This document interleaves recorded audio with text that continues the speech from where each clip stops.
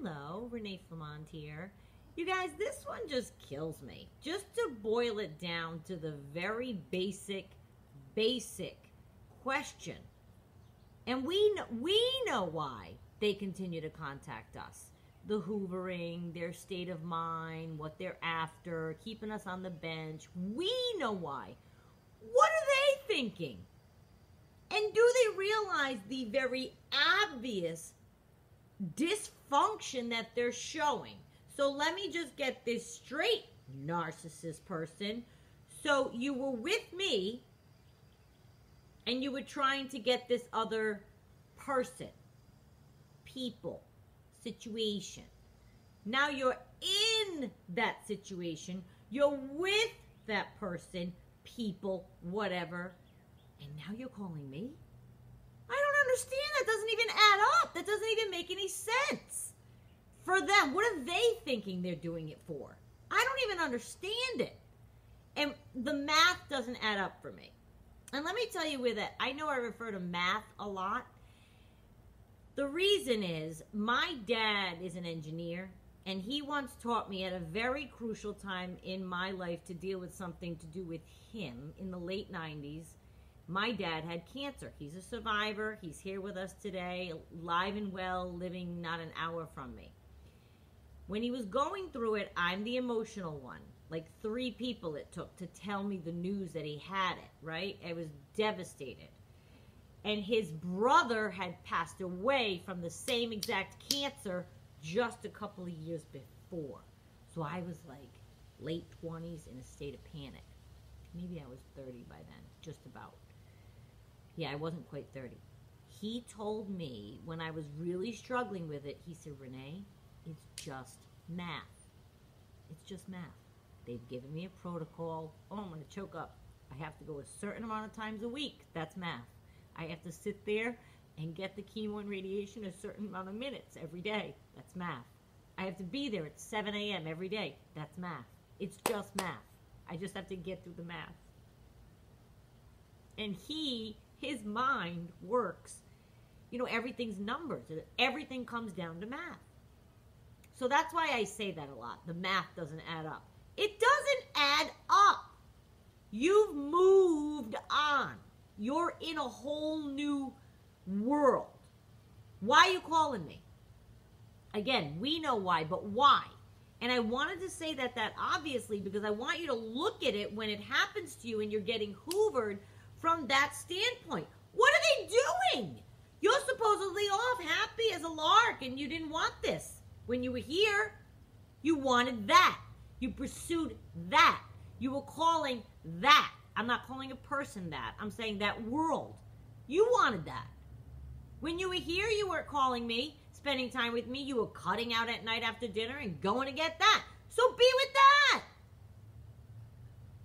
The reason I bring this up is because it kills me when I look at people, and you may be in this situation right now, and they're getting the phone calls from the ex. And they're coming at you with everything they got.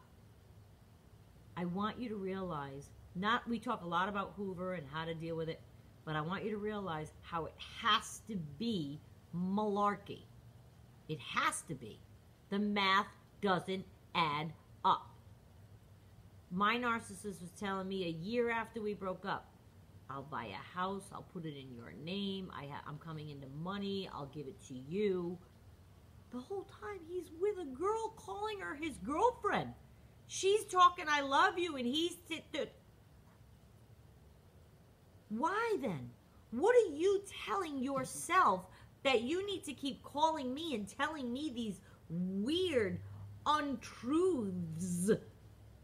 Why bother? Do you think that I was going to swoon now that you were my ex in a world with someone else? Did you think by you calling me and giving me these superfluous, non-intended, untrue promises that I was gonna what? Oh, that sounds good. You didn't follow through when you were here. Why do they think that we're that dumb? And then you might say, well, We kind of act it. We fall for things. No, we don't act dumb. We act in love. We act loyal. We thought they were as well. And hopefully once you catch on, then you can start to break away. So I don't want to say that we act dumb. I know we feel it. I know that. I made a video once. I think it was entitled, I Just Feel Dumb. I get it. But the math of why they keep bothering us doesn't add up to me. I really want to know what they're thinking. Other than they need us on their bench. They don't think that way. Oh, I can't let her go. I need her on my bench as a bench warmer. So what are they doing? Are they scrambling? Are they already having problems in the new area and they need their ego massaged by a true, tried and true person who has shown it to them before? Is the new supply giving you a little bit of trouble? Just as if I mentioned to you a few videos ago that if you were alone and you started to date someone too soon and you weren't yet over your narcissist, I believe your narcissist would be on your mind to call if the new person hurt you. It was your last familiar place. It was your last place of comfort and knowing where you were. And I just think it's a danger if you date someone too soon and you're not over them, then that blows up. You'd be on the phone seeking comfort, maybe from your narcissist. I think it's the same thing for them. They're onto a new person. We know problems are going to ensue. And that's exactly why they continue to call us. I watched my narcissist month after month after month. He was with this girl almost a year, still calling me, still coming around, still promising to give me money and buy a house in my name, and I'm going to live in it and decorate it, and we'll have 2 homes, and I'm coming for you, and you deserve it, and you're lovely and precious, and I'll put you on a pedestal, and no one is like you. Does your girlfriend know that you're telling me all this? Does she know that you're telling me all this? Does she know? And how would she feel? And what are you thinking? I thought you were so happy that you had to blow us up to get where you are. I thought you were so happy and wanted and focused on that you were going after, that you left this in the dust, which that's not really how it happened. I wasn't left for that person. There was some time in between, quite a bit, between me and the person that he landed with last I knew. For all I know, he's on an 18th person since then. I have no idea what's going on in his life. But I can tell you that when you receive a phone call from your ex-narcissist, I want you to think about that. If they're so happy, what are they doing? They're having a problem. They're being ignored. They had a fight. They're out of their league. They've figured out this person might be too much for them, too good for them. They can't penetrate that person's mind like they could yours. So they're going to revert back to calling you their place of comfort, their place of familiarity, where they can get their ego fed. Do you want your ego fed? Do you need me to say nice words to you? I say nice words to you. What do you need to hear, narcissist? Ugh, it makes me nauseous. It makes me nauseous. Nauseated, I think, is really the proper one that you need right there, right? My point is, I cannot get past the fact that they're, trotting around like they're happy. They're trying to make the world think that they're happy. They're on the line with the pictures, making you think they look happy. So why are they calling you? Why are you calling me? Go! Go! Be happy! Be false happy, because we know that's not real. And that's another point of this video. You know that's not real. They're reaching out to call you. They're dropping a line. They're dropping a hint. They're winking, poking, whatever, on whatever site, email, messenger pigeon. They're reaching out to you. Why? You can bet your sweet Bippy that if I were happy with somebody, I'm not reaching out to anybody else. It's disloyal. It's not nice. It's not fair to the new person. It's not something you do. Which shows you the scruples of these kinds of narcissists. They don't have any. but it just really bothers me. Don't they look at the math of their own situation and how that doesn't add up? You were so sure that's what you wanted that you betrayed us. Especially if they're with the person, they came off of you and they're with that person.